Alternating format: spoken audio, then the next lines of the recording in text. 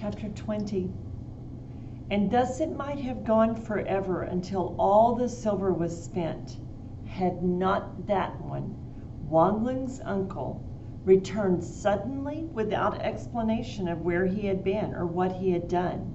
He stood in the door as though he had dropped from a cloud, his ragged clothes unbuttoned and girdled loosely as ever about him, and his face as it always was, but wrinkled and hardened with the sun and the wind. He grinned widely at them all as they sat about the table at their early morning meal, and Wanglung sat agape. That means he sat there with his mouth open, for he had forgotten that his uncle lived, and it was like a dead man returning to see him.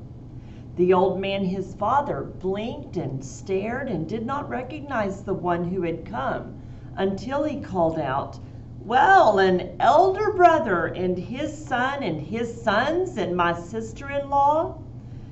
Then Wanglung rose, dismayed in his heart, but upon the surface of his face and voice courteous. You know, he can't stand his uncle, but he's not allowed to show that. "Well, and my uncle, and have you eaten?" "No," replied his uncle easily, "but I will eat with you." He sat himself down then, and he drew a bowl and chopsticks to him, and he helped himself freely to rice and dried saltfish and to salted carrots and to the dried beans that were upon the table. He ate as though he were very hungry, and none spoke until he sucked down loudly 3 bowls of the thin rice gruel, cracking quickly between his teeth the bones of the fish and the kernel of the beans. And when he had eaten, he said simply, and as though it was his right, "Now I will sleep, for I am without sleep these 3 nights." So you can tell that the uncle has not been living well. Then when Wanglung, dazed and not knowing what else to do, led him to his father's bed, his uncle lifted the quilts and felt of the good cloth and of the clean new cotton. And he looked at the wooden bedstead and at the good table and at the great wooden chair which Wanglung had bought for his father's room. And he said, "Well, and I heard you were rich, but I did not know you were as rich as this." And he threw himself upon the bed and drew the quilt about his shoulders, all warm with summer though it was, and everything he used as though it was his own. And he was asleep without further speech. So you can guess that the uncle is planning on taking advantage of Wanglung's family. Wanglung went back to the middle room in great consternation, for he knew very well that now his uncle would never be driven forth again, now that he knew Wanglung had wherewith to feed him. And Wanglung thought of this, and thought of his uncle's wife with great fear, because he saw that they would come to his house and none could stop him. As he feared, so it happened. His uncle stretched himself upon the bed at last, after noon had passed, and he yawned loudly 3 times and came out of the room, shrugging the clothes together upon his body. And he said to Wanglung, "Now I will fetch my wife and my son. There are the 3 of us mouths, and in this great house of yours it will never be missed what we eat and the poor clothes we wear." Wanglung could do nothing but answer with sullen looks, for it is a shame to a man, when he has enough and to spare, to drive his own father's brother and son from the house. And Wanglung knew that if he did this, it would be a shame to him in the village where he was now respected because of his prosperity, and so he did not dare to say anything. But he commanded the laborers to move all together into the old house, so that the rooms by the gate might be left empty. And into that very day in the evening, his uncle came, bringing his wife and his son. And Wanglung was exceedingly angry, and the more angry because he must bury it in his heart and answer with smiles and welcome his relatives. So, you know, this is going to take extreme self-control and discipline on Wanglung's part. This, although when he saw the fat, smooth face of his uncle's wife, he felt fit to burst with his anger. And when he saw the scampish, impudent face, that means smart-aleck face of his uncle's son, he could scarcely keep his hand down from slapping it. And for 3 days he did not go into the town because of his anger. Then when they were all accustomed to what had taken place, and when Olon had said to him, "Cease to be angry. It is a thing to be borne." That means don't continue being so mad about this.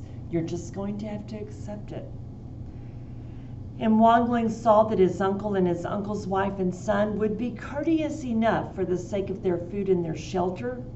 Then his thoughts turned more violently than ever to the girl Lotus, and he muttered to himself, "When a man's house is full of wild dogs, he must seek peace elsewhere."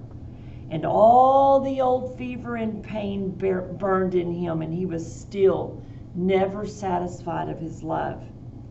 Now what Olon had not seen in her simplicity, nor the old man because of his dimness of age, nor Ching because of his friendship, the wife of Wangling's uncle saw at once. Now this is saying that everyone else is blinded by something, either simpleness or old age or friendship. But the wife of Wangling's uncle saw at once, and she cried out, the laughter slanting from her eyes, "Now Wangling is seeking to pluck a flower somewhere." And when Olon looked at her humbly, not understanding, she laughed and said again, "The melon must always be split wide open before you can see the seeds, eh? Well then, plainly, your man is mad over another woman." This Wangling heard his uncle's wife say in the court outside his window as he lay dozing and weary in his room one early morning, exhausted with his love. He was quickly awake, and he listened further, aghast at the sharpness of this woman's eyes. The thick voice rumbled on, pouring like oil from her fat throat.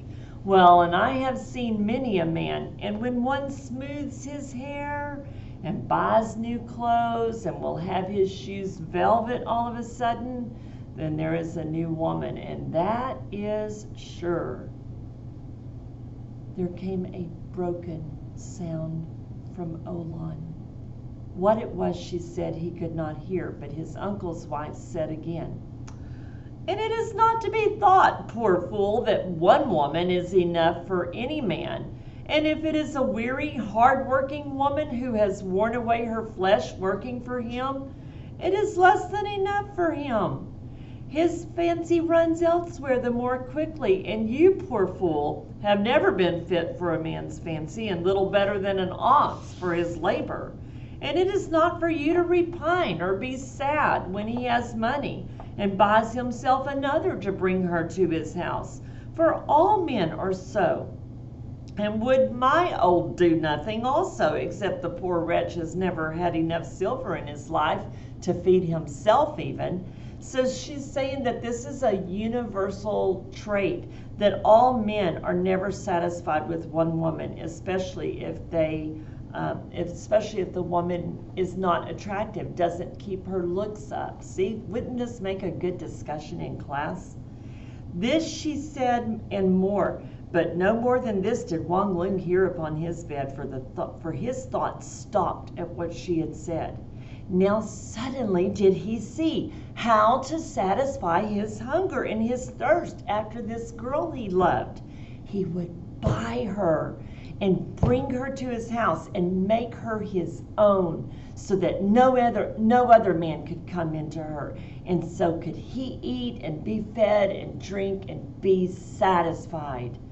And he rose up at once from his bed, and he went out and motioned secretly to the wife of his uncle. And he said, when she had followed him outside the gate and under the date tree where none could hear. Okay, so if he's going outside where no one can hear, you can tell that he's still deep inside ashamed of his actions, especially in front of Olon. Okay, "I listened and heard what you said in the courts, and you were right. I have need of more than one, and why should I not, seeing that I have land to feed us all?" She answered volubly, loudly, and eagerly, And why not indeed? So have all men who have prospered. It is only the poor man who must needs drink from one cup. Thus she spoke, knowing what he would say next, and he went on as she had planned.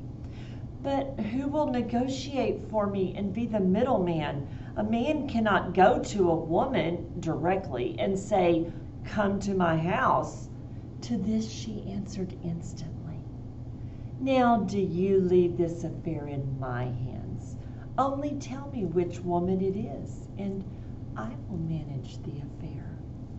Then Wangling answered unwillingly and timidly, for he had never spoken her name aloud before to anyone. "It is the woman called Lotus." It seemed to him that everyone must know and have heard of Lotus, forgetting how only a short 2 summers' moons before he had not known she lived. He was impatient, therefore, when his uncle's wife asked further, "And where is her home?" Now, isn't this amazing that he has only known this woman 2 months, and he is doing such a life-altering thing? Now where, he answered with asperity, where except in the great tea shop on the main street of the town? The one called the House of Flowers? And what other? Wangling retorted. She mused a while, fingering her pursed lower lip, and she said at last, "I do not know anyone there. I shall have to find a way. Who is the keeper of this woman?" And when he told her it was Cuckoo, who had been slave in the great house, she laughed and said, "Oh, that one? Is that what she did after the old lord died in her bed one night? Well, and it is what she would do." So she's saying, oh, so she opened up basically a house for prostitutes to make money. Then she laughed again, a cackling, and she said easily, "That one? But it is a simple matter indeed. Everything is plain. That one. From the beginning, that one would do anything, even to making a mountain if she could feel silver enough in her palm for it." So that's telling us that Cuckoo only cares about money. And Wangling, hearing this, felt his mouth suddenly dry and parched, and his voice came from him in a whisper, "Silver then, silver and gold, anything to the very price of my land." Wow. Have you ever heard Wangling being willing to do anything that would require him to sell all of his land? He is so blinded by lust, he values Lotus as much as his land. Then from a strange and contrary fever of love, Wangling would not go again to the great tea house until the affair was arranged. To himself he said, "And if she will not come to my house and be for me only, cut my throat and I will not go near her again." He's terrified that she won't come. But when he thought the words, "if she will not come," his heart stood still with fear, so that he continually ran to his uncle's wife, saying, "Now lack of money shall not close the gate." And he said again, "Have you told Cuckoo that I have silver and gold for my will?" And he said, "Tell her she shall do no work of any kind in my house, but she shall wear only silken garments and eat shark's fins, if she will, every day, like she's going to have the finest delicacies to eat." Until at last the fat woman grew impatient and cried out at him, rolling her eyes back and forth, "Enough and enough! Am I a fool, or is this the first time I have managed a man and a woman? Is this the first time I've been a go-between for marriage? Leave me alone and I will do it. I have said everything many times." Then there was nothing to do except to gnaw his fingers and to see the house suddenly as Lotus might see it. And he hurried Olan into this and that, sweeping and washing and moving tables and chairs, so that she, poor woman, grew more and more terror-stricken, for well she knew by now, although he said nothing, what was to come to her. Now Wanglin could not bear to sleep any more with Olan, and he said to himself that with 2 women in the house there must be more rooms and another court, and there must be a place where he could go with his love and be separate. So while he waited for his uncle's wife to complete the matter, he called his laborers and commanded them to build another court to the house behind the middle room, and around the court 3 rooms, 1 large and 2 small on either side. And the laborers stared at him, but dared not reply, and he would not tell them anything. He won't tell them why he wants them to build such a large addition to the house. But he superintended them himself so that he need not talk with Ching even of what he did. Why won't he tell Ching what's going on? And the men dug the earth from the fields and made the walls and beat them down. And Wanglin sent to the town and bought tiles for the roof. Then when the rooms were finished and the earth smoothed and beaten down for a floor, he had bricks bought, and the men set them closely together and welded them with lime. And there was a good brick floor to the 3 rooms for Lotus. And Wanglin bought red cloth to hang at the door for curtains. And he bought a new table and carved chairs to put on either side, and 2 painted scrolls of pictured hills, and water to hang upon the wall behind the table. And he bought a round red lacquered comfit dish with a cover, and in this he put sesame cakes and larded sweets, and he put the box on the table. Then he bought a wide and deep carven bed, big enough for a small room in itself, and he bought flowered curtains to hang about it. But in all this he was ashamed to ask Olan anything. And so in the evenings his uncle's wife came in, and she hung the bed curtains and did the things a man is too clumsy to do. Then all was finished, and there was nothing to do, and a moon of days had passed, and the thing was not yet complete.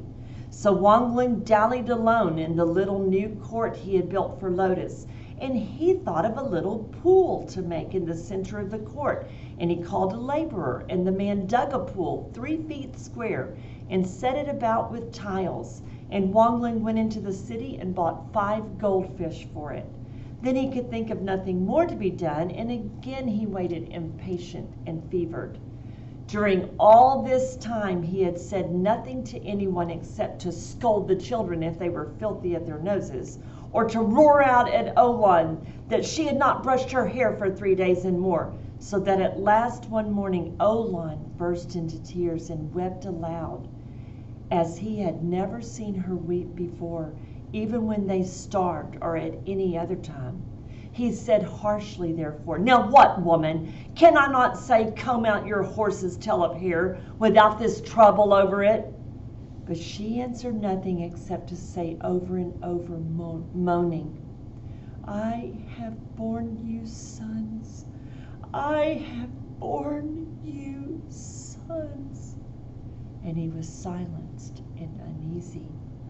And he muttered to himself, for he was ashamed before her, and so he let her alone. It was true that before the law he had no complaint against his wife, for she had borne him 3 good sons, and they were alive, and there was no excuse for him except his desire. Thus it went until one day his uncle's wife came and said, "The thing is complete. The woman who is keeper for the master of the tea house will do it for 100 pieces of silver on her palm at one time. And the girl will come for jade earrings and a ring of jade and a ring of gold and 2 suits of satin clothes and 2 suits of silk clothes and a dozen pair of shoes and 2 silken quilts for her bed." And this shows all the vanities of Lotus. Of all this, Wanglin heard only the part, "The thing is complete," and he cried out, "Let it be done, let it be done." And he ran into the inner room, and he got out silver and poured it into her hands, but secretly still, for he was unwilling that anyone should see the good harvest of so many years go like this. And to his uncle's wife he said, "And for yourself, take a good 10 pieces of silver." Then she made a feint of refusal. She's pretending.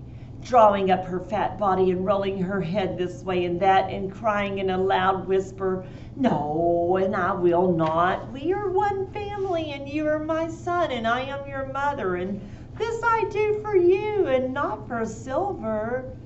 But Wang saw her hand outstretched as she denied, and into it he poured the good silver, and he counted it well spent.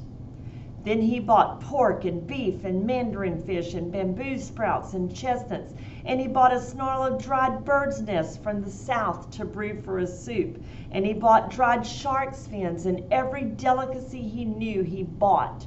And then he waited, if that burning, restless impatience within him could be called a waiting. On a shining, glittering, fiery day in the 8th moon, which is the last end of a summer, she came to his house. From afar, Wang saw her coming. She rode in a closed sedan chair of bamboo, borne upon men's shoulders, and he watched the sedan moving this way and that upon the narrow paths skirting the fields, and behind it followed the figure of Cuckoo. Then, for an instant, he knew fear. That's another way of saying he got cold feet, and he said to himself, "What am I taking into my house?" And scarcely knowing what he did, he went quickly into the room where he had slept for these many years with his wife, and he shut the door, and there in the darkness of the room he waited in confusion until he heard his uncle's wife calling loudly for him to come out, for one was at the gate.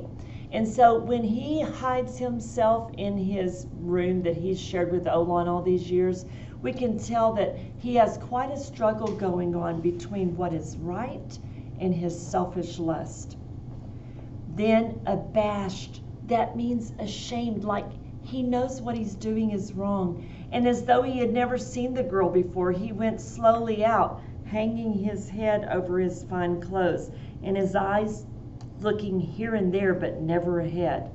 But Cuckoo held him merrily. "Well, and I did not know we would be doing business like this."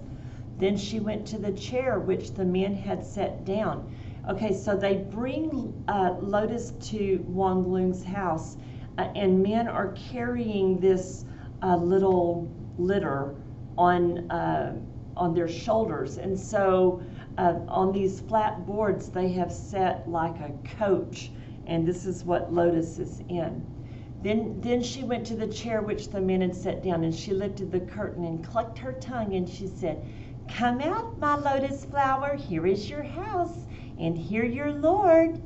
And Wang Lung was in an agony, because he saw upon the faces of the chairmen wide grins of laughter. They're making fun of him. They're kind of snickering that this farmer is getting this high class, you know what. And he thought to himself, "Now these are loafers from the town streets, and they are worthless fellows." And he was angry that he felt his face hot and red, and so he would not speak aloud at all. Then the curtain was lifted, and before he knew what he did, he looked, and he saw sitting in the shadowy recess of the chair, painted and cool as a lily, the girl Lotus. He forgot everything, even his anger against the grinning fellows from the town, everything but that he had bought this woman for his own, and she had come to his house forever. And he stood stiff and trembling, watching as she rose, graceful as though a wind had passed over a flower. Then as he watched and could not take his eyes away, she took Cuckoo's hand and stepped out, keeping her head bowed and her eyelids drooped as she walked, tottering and swaying upon her little feet and leaning upon Cuckoo. And as she passed him, she did not speak to him, but she whispered only to Cuckoo faintly, "Where is my apartment?" Then his uncle's wife came forward to her other side, and between them they led the girl into the court and into the new rooms that Wang Lung had built for her. And of all Wang Lung's house there was none to see her pass, for he had sent the laborers and Ching away for the day to work on a distant field. And Olon had gone somewhere he knew not, and had taken the two little ones with her. And the boys were in school, and the old man slept against the wall, and heard and saw nothing. And as for the poor fool, she saw no one who came and went, and knew no face except her mother's and her father's. But when Lotus had gone in, Cuckoo drew the curtains after her. Then after a time, Wang Lung's uncle's wife came out, laughing a little maliciously, and she dusted her hands together as though to free them of something that clung to them. "She reeks of perfume and paint, that one," she said, still laughing. "Like a regular bad one she smells." And then she said with a deeper malice, "She is not so young as she looks, my nephew. I will dare to say this, that if she had not been on the edge of an age where men will soon cease to look at her, it's doubtful whether jade in her ears and gold on her fingers and even silk and satin would have tempted her to the house of a farmer, even a well-to-do farmer." And then, seeing the anger on Wang Lung's face at this too plain of speaking, she added hastily, "But beautiful she is, and I've never seen another more beautiful, and it will be as sweet as the age-jeweled rice at a feast, after your years with the thick-boned slave from the house of Wang." But Wang Lung answered nothing, only he moved here and there through the house, and he listened, and he could not be still. At last he dared to lift the red curtain and to go into the court he had built for Lotus, and then into the darkened room where she was, and there he was beside her for the whole day until night. All this time Olon had not come near the house.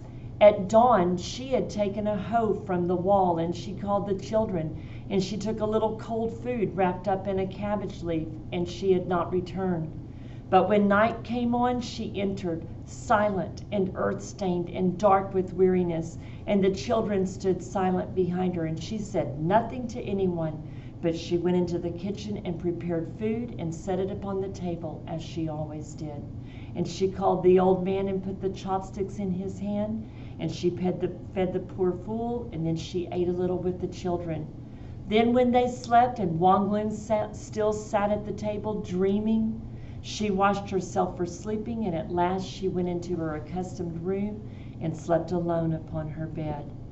Then did Wang Lung eat and drink of his love night and day. Day after day he went into the room where Lotus lay indolent, that means lazy, upon her bed, and he sat beside her and watched her at all she did. She never came forth in the heat of the early autumn days, but she lay while the woman Cuckoo bathed her slender body with lukewarm water, and rubbed oil into her flesh and perfume and oil into her hair. For Lotus had said willfully that Cuckoo must stay with her as her servant, and she paid her prodigally, that means generously, so that the woman was willing enough to serve one instead of a score. And she and Lotus, her mistress, dwelt apart from the others in the new court that Wang Lung had made. All day the girl lay in the cool darkness of her room, nibbling sweetmeats and fruits, and wearing nothing but single garments of green summer silk, a little tight coat cut to her waist, and wide trousers beneath. And thus Wang Lung found her when he came to her, and he ate and drank of his love. Then at sunset she sent him away with her pretty petulance, and Cuckoo bathed and perfumed her again, and put on her fresh clothes, soft white silk against her flesh, and peach-colored silk outside, the silken garments that Wang Lung had given, and upon her feet Cuckoo put small embroidered shoes. And then the girl walked into the court and examined the little pool with its 5 gold fish, and Wang Lung stood and stared at the wonder of what he had. She swayed upon her little feet, and to Wang Lung there was nothing so wonderful for her beauty in the world as her pointed little feet and her curling, helpless hands. All of this beauty, as you know, is the complete opposite of Olon. And he ate and drank of his love, and he feasted alone, and he was satisfied. So we see that Lotus does nothing and gets treated like a princess, while Olan does everything for Wangling and remains a faithful wife, but gets treated like a slave in her own.